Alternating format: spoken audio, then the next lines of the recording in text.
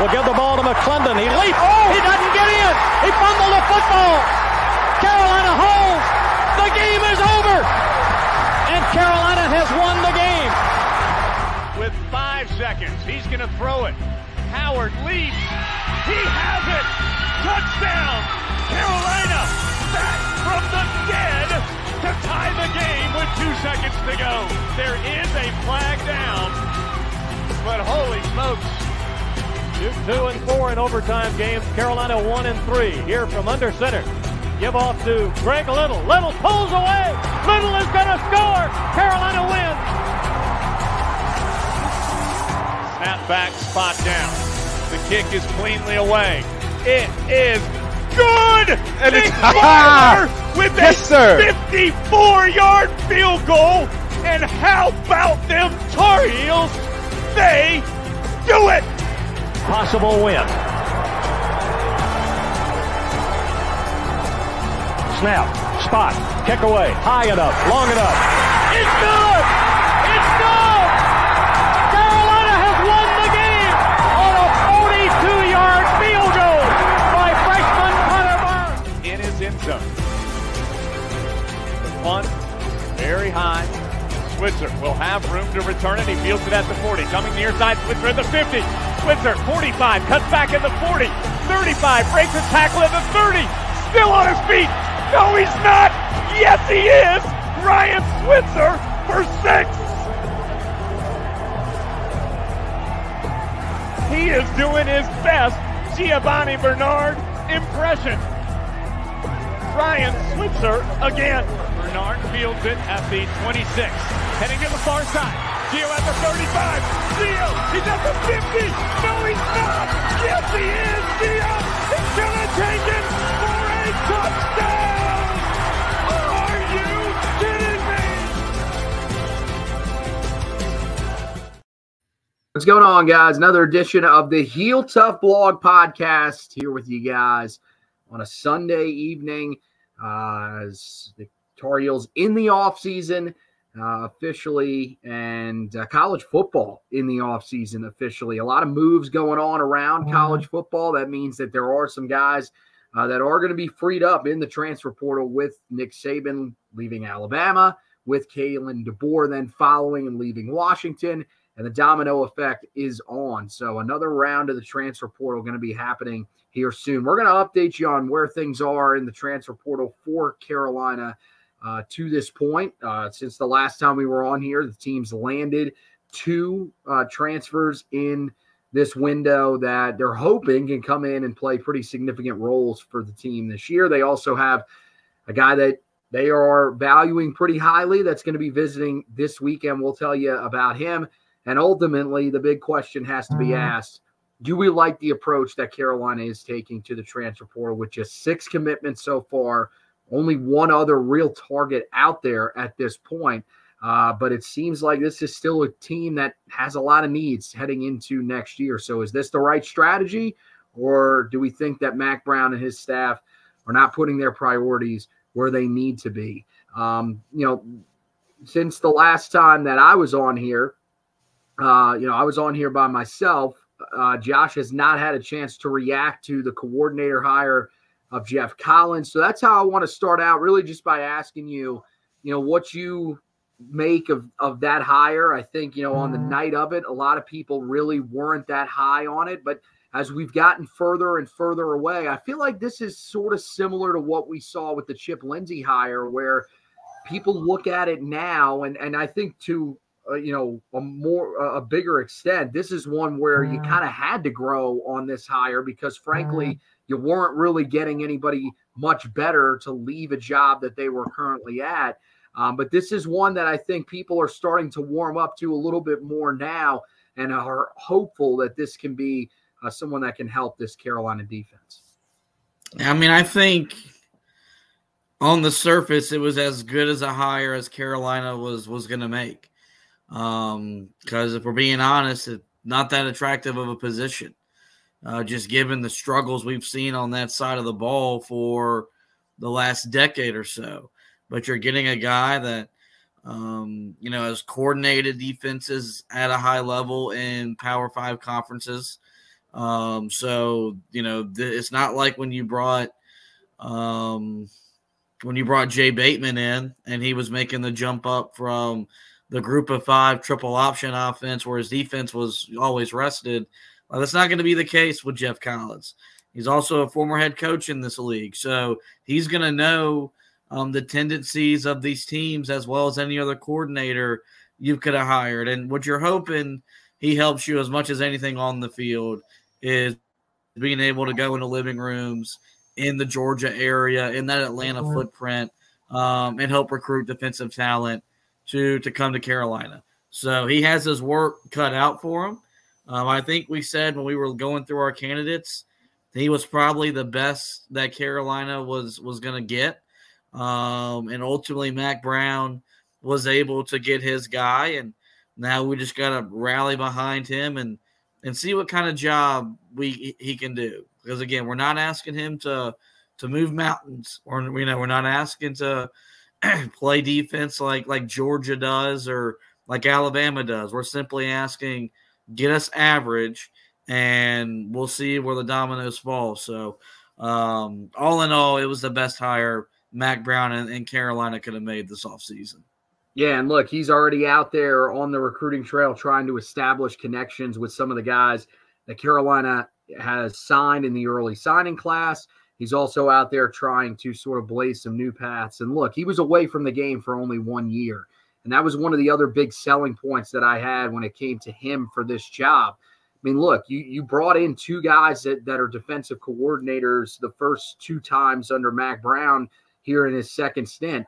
One was from Army, where you really couldn't recruit. You kind of just had to take the guys that were willing to sign up and go through everything that you had to be or had to do to be a part of West Point. And then you brought in Gene Chizik, who had been away from the game for 5 years. It was clearly, not established in some of the recruiting areas that were different that this staff was attacking, as opposed to the one that Larry Fedora and his staff were attacking at the time.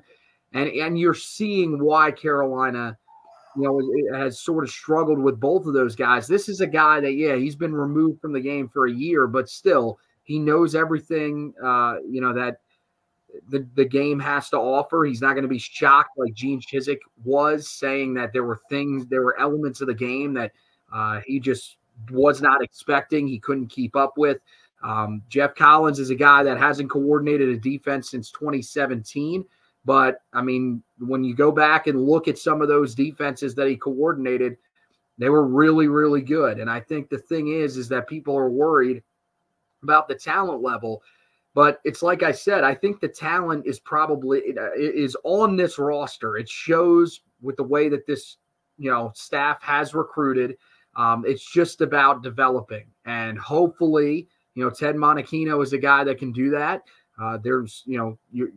It's one of those things where he really has to, because he's not really going to be able to do much for you recruiting wise. It's been a very long time since Monachino has had to go out and recruit. You're relying on a guy like Geoff Collins, who probably has a little bit more left in the tank and a little bit of fire to be able to go out there and do that for you. But ultimately, I think it's one that I liked at the time. And I think as people have started to see it more, they're starting to like it themselves. And hopefully it's just, something that you're hoping that there's a chance that all he can do is get you to an average defense. In terms of defensive efficiency, Carolina's had one defense that is ranked inside of the top 70 in the last 10 years. So even getting to an average defense would be huge for this group. If they could be somewhere in the 50s in defensive efficiency, it would help this team out so much.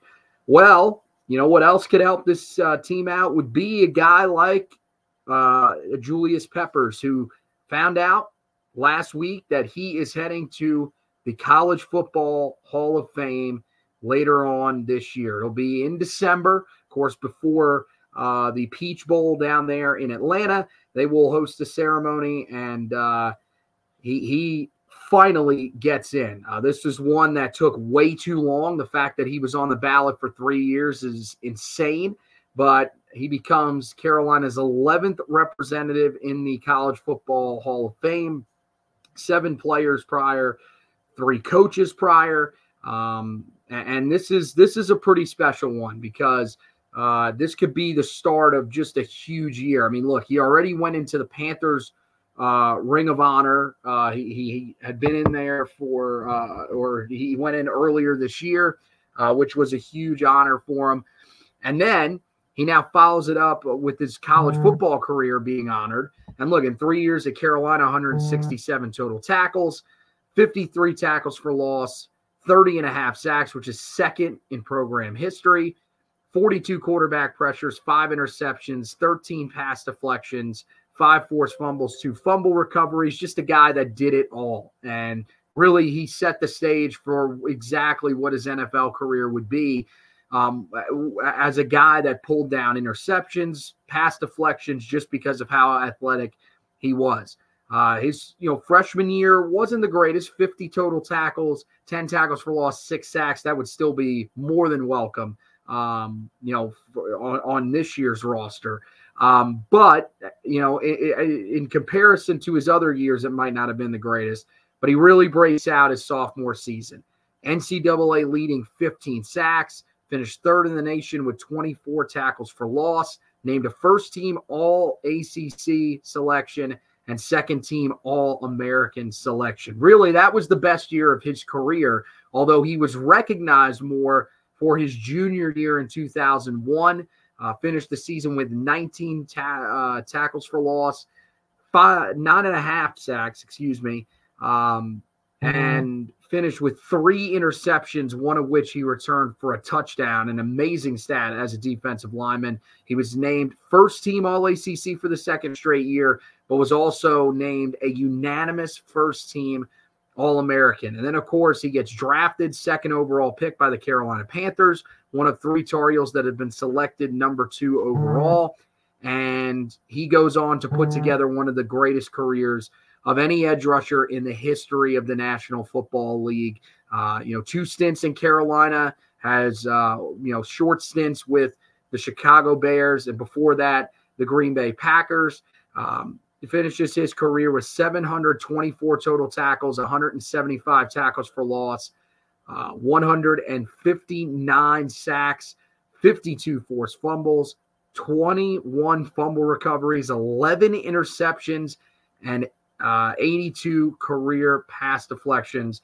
Just one of the most storied careers of anyone. When you look at really the college career on top of the NFL career, I mean, about as good as it gets. And you would expect that with those numbers, he's a finalist. You would expect he's going to be a first ballot Hall of Famer in the NFL when that comes up later this year. So, I mean, when you talk about Julius Peppers, you're talking about one of the greatest players in Carolina football history, one of the most versatile athletes in the history of Carolina athletics. Of course, did contribute and play probably the biggest role that any dual sport athlete that's played football and basketball has made at Carolina. But this is a guy that has left a pretty significant impact on Carolina, and it feels great to see him go into the College Football Hall of Fame like he deserves.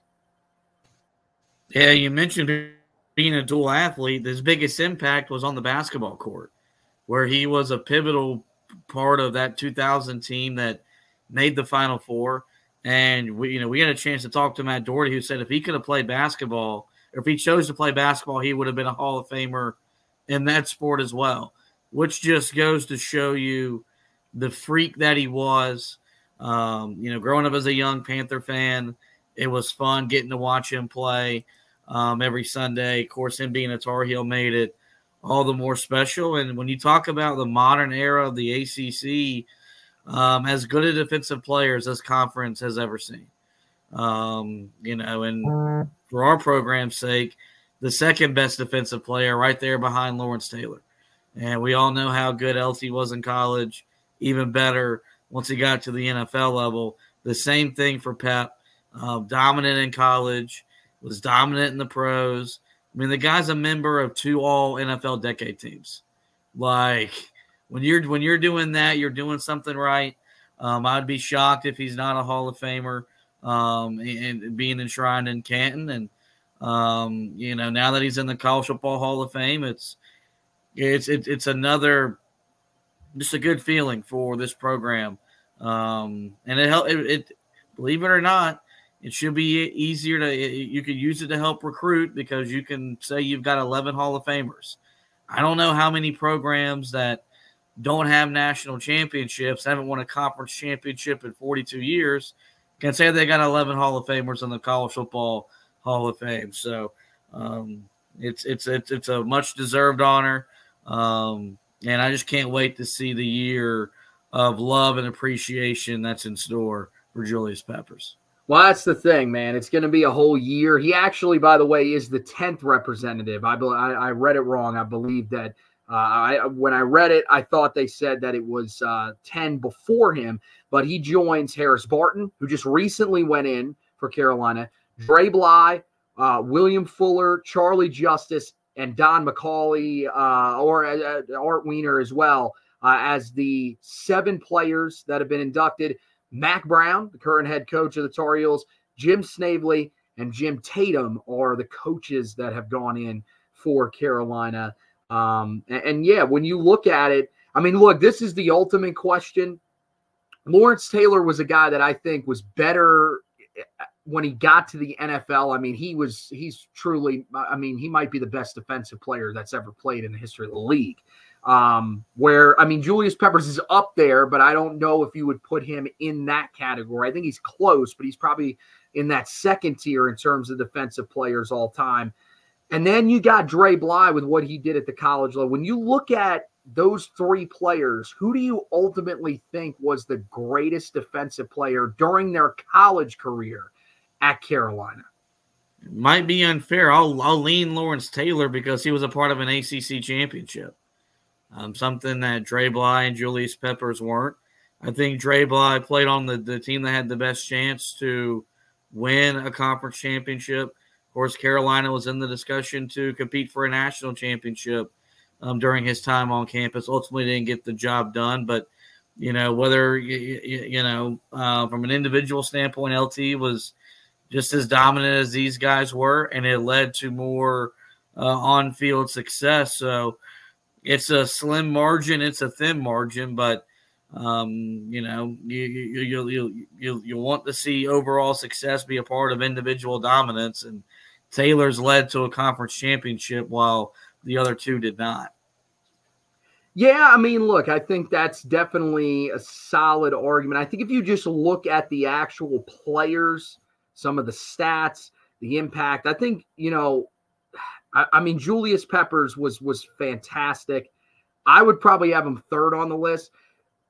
The thing that's really interesting about Lawrence Taylor is if you go back and look at what he did in his time at Carolina, he was 2 different players while he was at Carolina. He started as a traditional inside linebacker, ton of tackles, led the team over 100 tackles. He then moves to edge rusher and makes a huge impact there.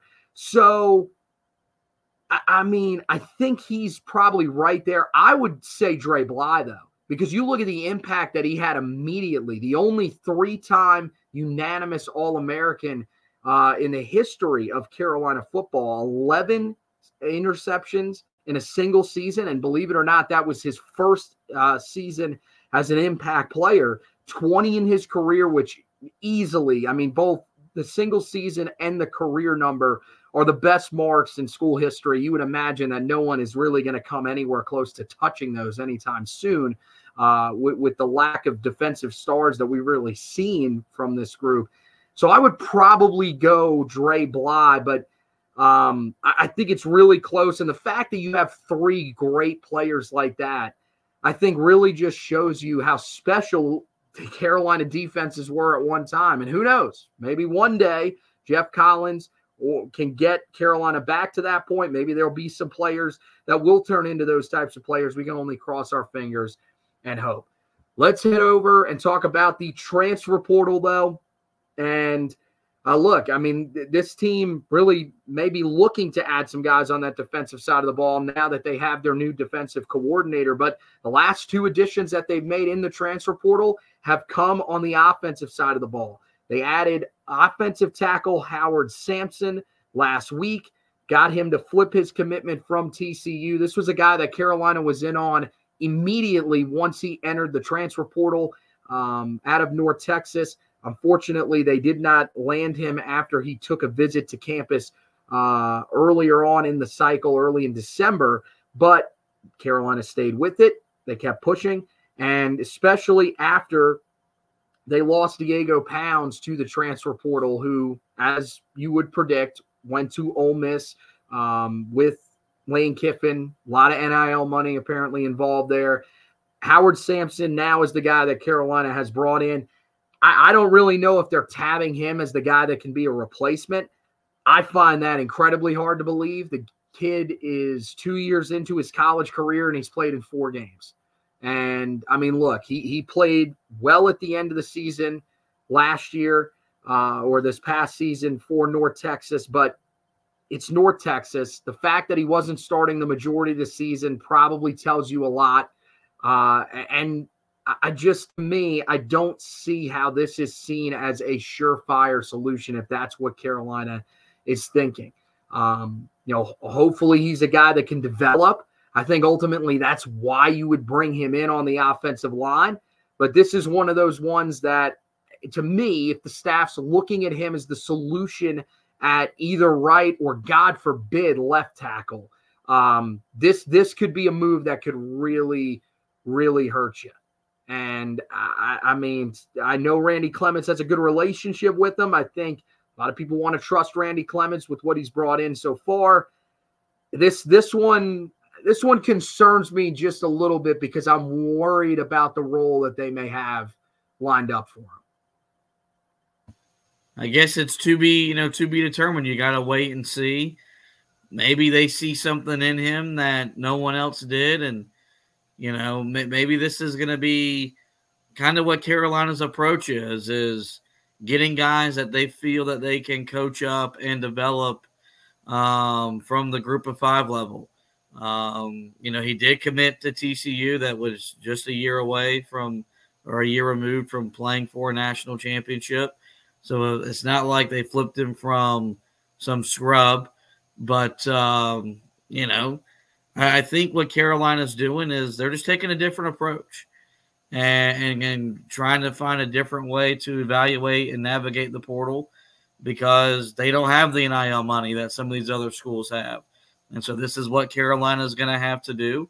And what you're hoping on and banking on is that the experience on this staff really comes to fruition and they start to evaluate guys that are going to fit in their scheme and fit in what they want to do, and they'll be able to get more out of them than what you think as we sit here today. Yeah, well, another guy that I think a lot of people are looking at and hoping that he can do the same is Darwin Barlow, the running back that they got on Thursday night out of USC. Now, this one, I mean, look, if you're going to be critical of this move, you're reading too much into this. This is a move that's literally just made so that you have help in the backfield. They wanted some sort of experience back there because Caleb Hood doesn't have a ton. He's also a guy that gets banged up very easily. We've seen it throughout his career. And look, you've got 2 guys that I think you really like in soon-to-be redshirt freshman Jordan Louis and incoming true freshman Davian Gauss.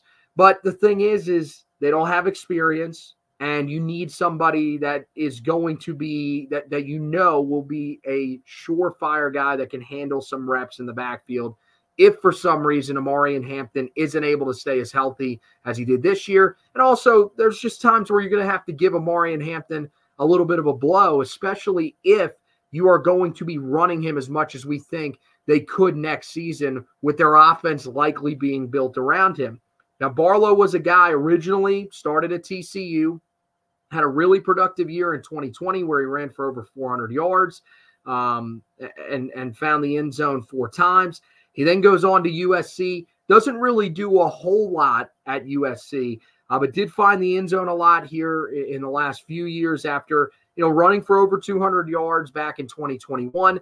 The last 2 years, though, he has only carried the ball a combined 24 times. So he's just kind of gotten buried on the depth chart there you know that USC always a spot that brings in a lot of running back talent, and he was one of the guys that just kind of got sorted down into that third and fourth role on the depth chart. And so now Carolina brings him in. I like it. I think it's just an experienced guy that can help you out a little bit. And look, here's the thing about it.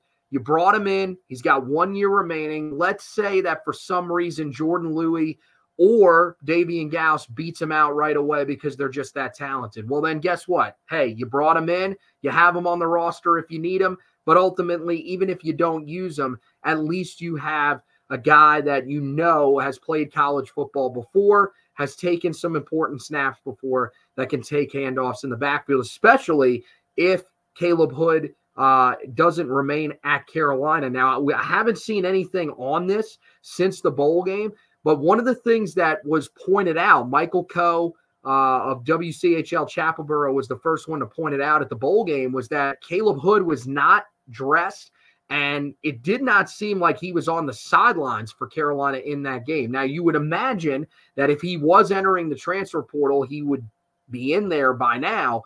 But, I mean, look, Carolina has seen other guys that have entered the transfer portal here recently.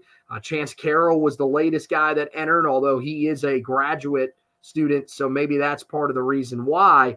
But, yeah, this, to me, I think this is a solid addition, especially if a guy like Caleb Hood is to enter the transfer portal either now or after spring practice when that second window opens up. Yeah, you can't go wrong adding a guy that's been around, that's done it at the Power 5 level, at least, knows what it takes to prepare, keep his body right, and be a dude that can spell Omarion Hampton. And the good news is he doesn't have a lot of wear and tear on his body either.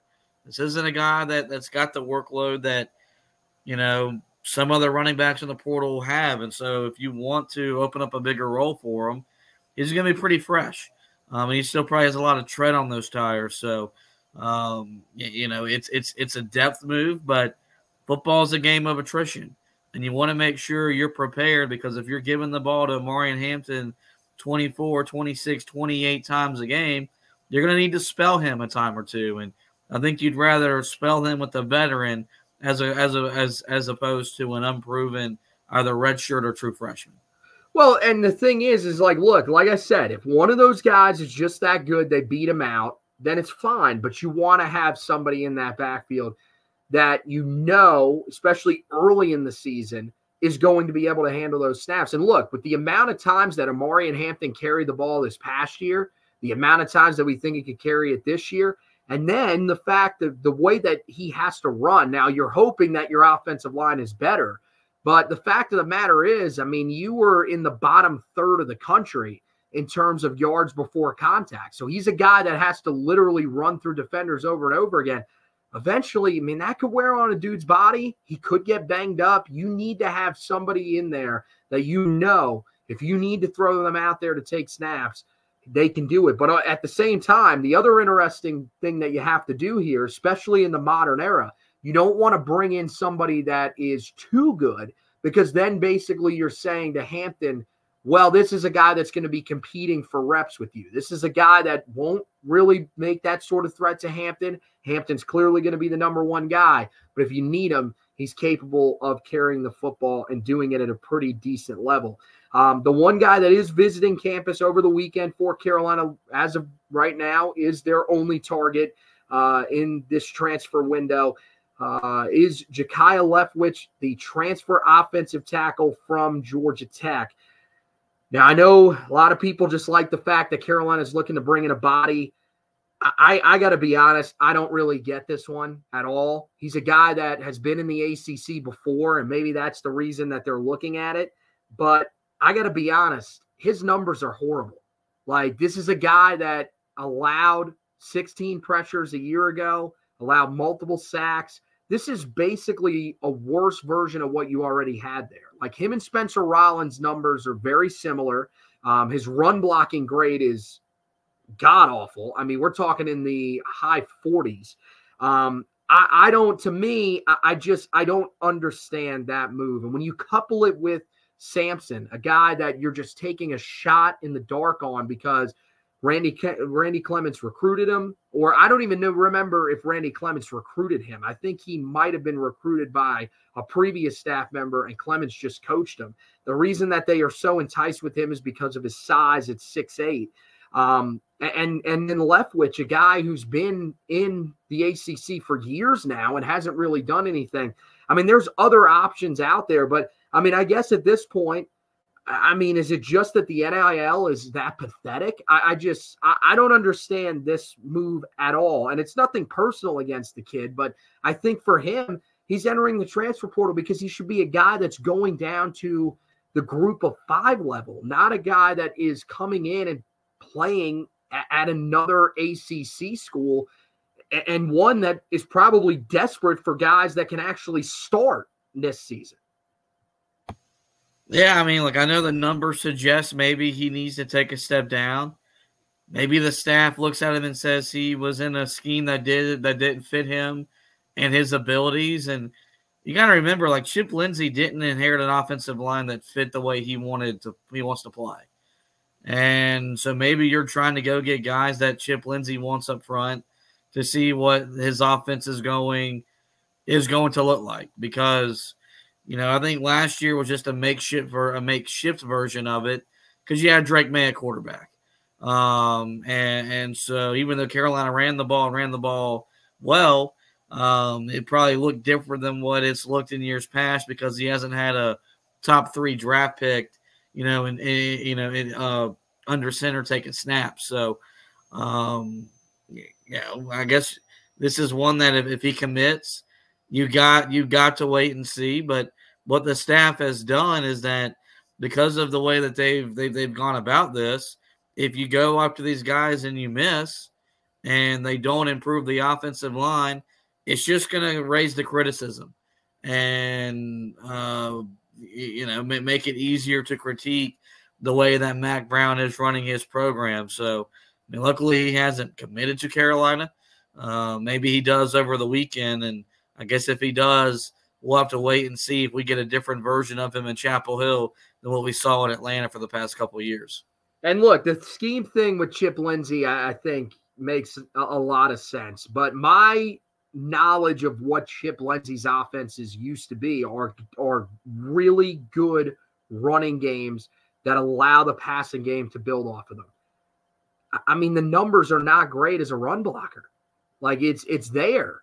And I want this team, especially on the offensive line. Some of the other spots, I get it if you're not aggressive. Like, yeah, I want somebody in that defensive line room, particularly someone in the middle at defensive tackle. But if they don't land that guy, you've got enough guys in that room. You've got some freshmen that are coming in. It's just time for guys to step up. And it's time for Ted Monachino to step in and hopefully develop these guys the way that Tim Cross wasn't able to. The offensive line, look at all the different bodies that you're losing in that room. You got one starter that's coming back from this past year. Now, granted, it's your best offensive lineman by far in Willie Lampkin, but he's a guy that is going to probably have to move from right guard to center. And with that, that means you need 2 starting guards. You need 2 starting tackles. I look at the tackle spot, and I like Travion Green. I think he's a guy. Now, the thing with him is health. He's been banged up a lot of different times during spring practice, fall camp. Hopefully, he's a guy that's able to stay healthy because as a player, a lot of the stuff that we've heard about him, a lot of the stuff that we've seen from him when he's been out there, especially during spring games and stuff like that, he's looked pretty good.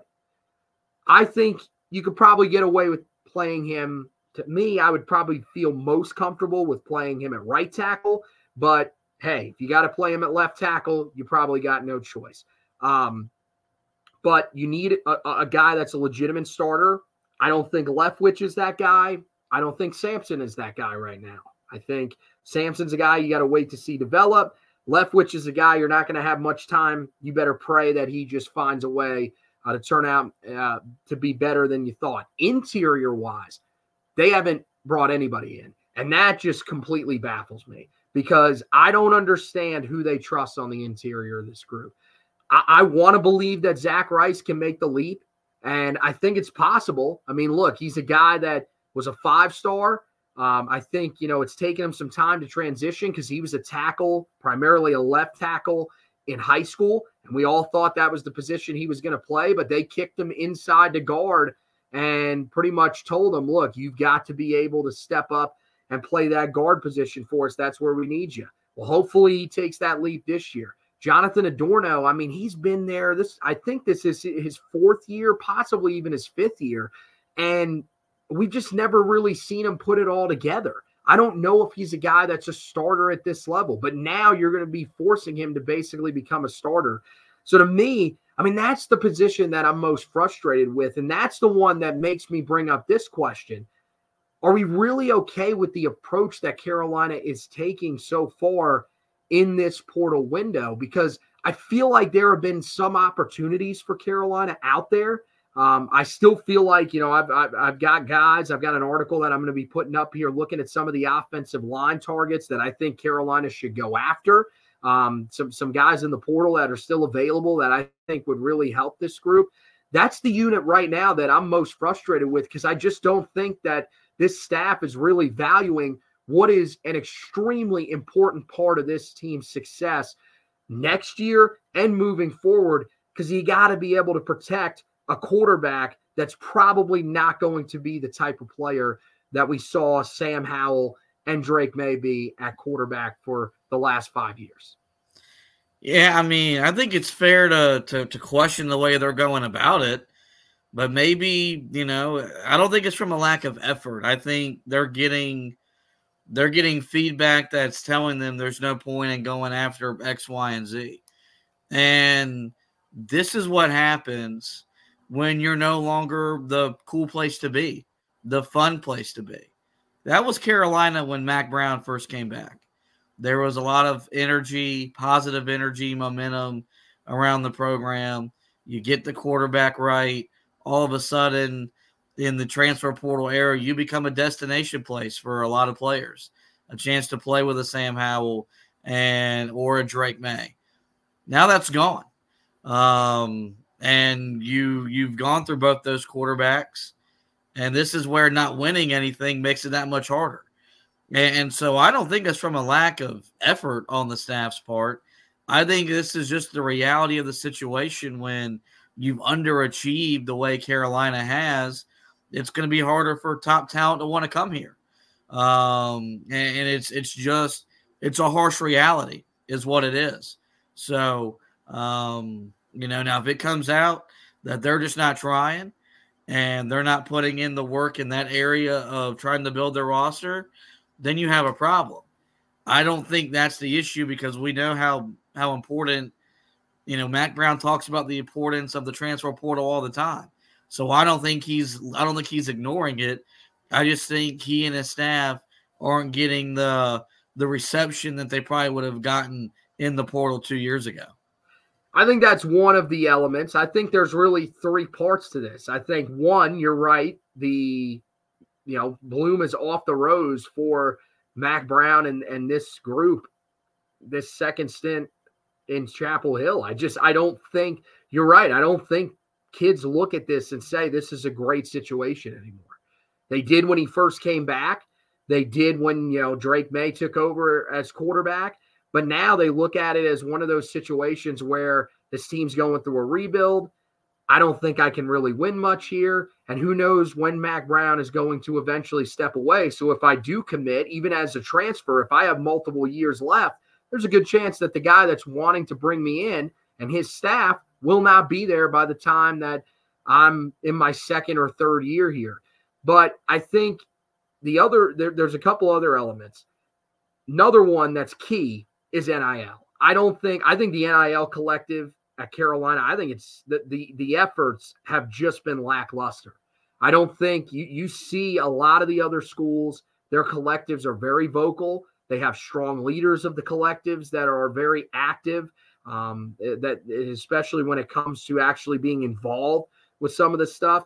And I I don't see that from Carolina. Like the heels for life thing was something that just never really took off. I want to see there be a little bit more effort from people to rally around that. But again, you need a strong leader in that area, or else you're simply not going to be able to raise the money that you need to bring these guys in. And ultimately, the majority of the guys that are in the transfer portal now, that's the biggest thing that matters to them.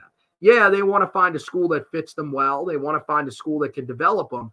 But for the right amount of money, they will head out. And you lost a guy because you didn't have the NIL money. You lost Diego Pounds because Ole Miss was simply willing to pay him more. That's the case. Like there was no other reason why. Diego Pounds was your second best offensive lineman this year. He had a chance to develop into one of your better offensive linemen that you've had during the Mack Brown era, and he ends up leaving for more money. And guess what? Can't blame the kid. If you can't pay, and especially the way Ole Miss is willing to pay, how are you going to say that this is a kid that should have stuck around and just turned down the money?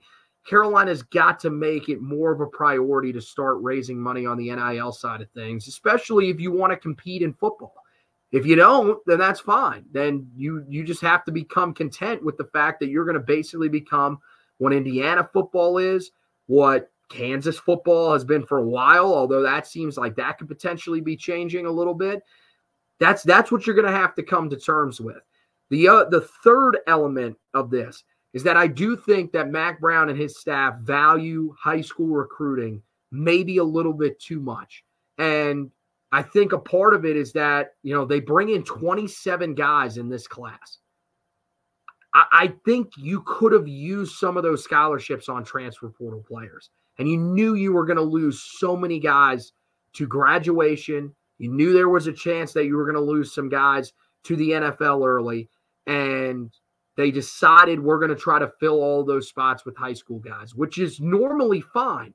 But in this era, look, a third of those guys probably won't even finish their careers with you. They will be in the transfer portal at some point. So to me, I think you have to value the transfer portal almost more than you value high school recruiting. It's a sad state of reality. It's horrible for the high school kids. But in terms of actually being able to win, I think that Mack Brown and his staff moving forward have to learn that you have to keep spots open. And look, does that mean that maybe you have to be more aggressive in, the late signing period on the high school trail if you don't end up getting some of the guys in the portal that you want? Certainly that's a possibility. But I think this time around, I think they may have messed up and gotten too many guys straight out of high school that really won't be able to help this team because they're not recruiting at the same level that they were early on in the Mack Brown tenure.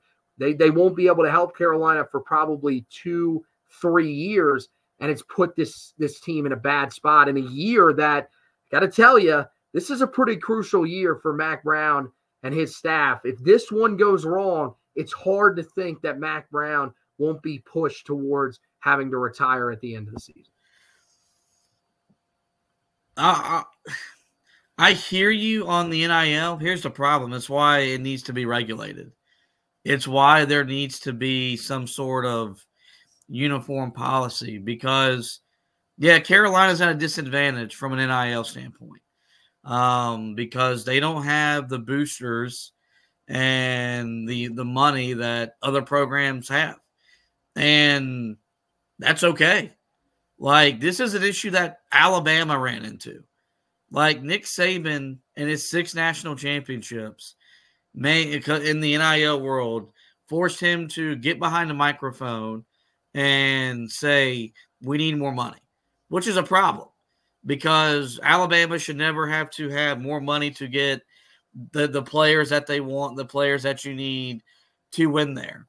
So this is why, yes, on the forefront, when the NIL became legal, it was celebrated because the kids deserve the right to make money.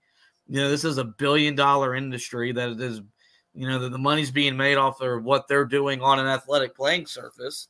But it put schools like Carolina at a disadvantage that just simply doesn't have the booster and alumni money coming into it that other schools have. And so you can criticize the NIL and you can complain about it, but that was just always in the cards. The second that it became a thing, it put the university at a disadvantage.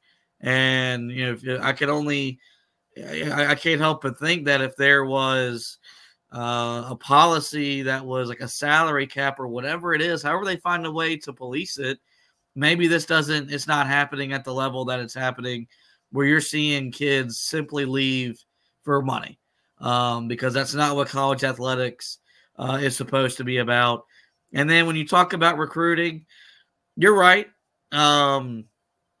You probably should have left 3 to 4 scholarships available for the transfer portal.